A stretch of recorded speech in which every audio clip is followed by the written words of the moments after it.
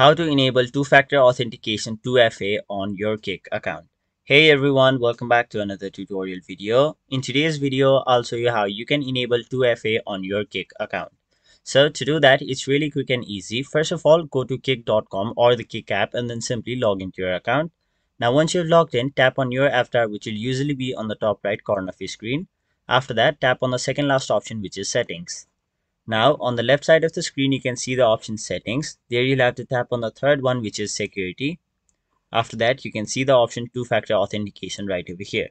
So since 2FA is not enabled yet, I'll simply tap on the option enable 2FA.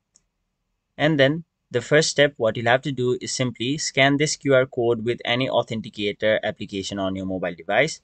Or if you don't want to scan it, you can also enter the code below, which is right over here. So for this video, I'll simply do it through the Google Authenticator app. So I'll simply open Google Authenticator and then tap on the plus icon, which is in the bottom right corner of your screen, and then tap on the option scan QR code. Now once you scan the QR code, tap on the option continue setup, and then you'll have to enter the code over here. So the code is 225942, and then tap on the option continue setup.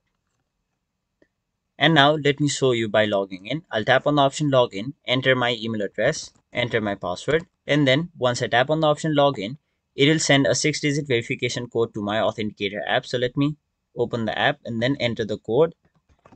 And once you've done that, only then will you be able to log into your Kick account.